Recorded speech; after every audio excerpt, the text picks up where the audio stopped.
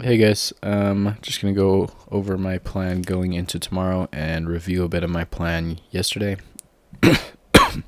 So, my plan yesterday was to look short 75s, or my other level was 69.70, so like right here.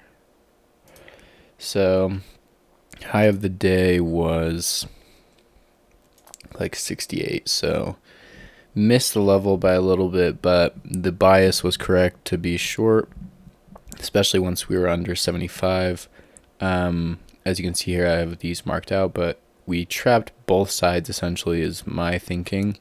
And so I was thinking kind of bearish, especially if we're up here. And then right now I would be actually still be bearish, but maybe a little bit neutral bearish. But I think we can be really bearish if we reject 29s and head lower. So our target for if we're heading lower is 90s, which would fill this imbalance and this inefficient spot, and this would just be filling the singles on the TPO. So if we're below 29, I want to see us hit 06, and then second target is 90.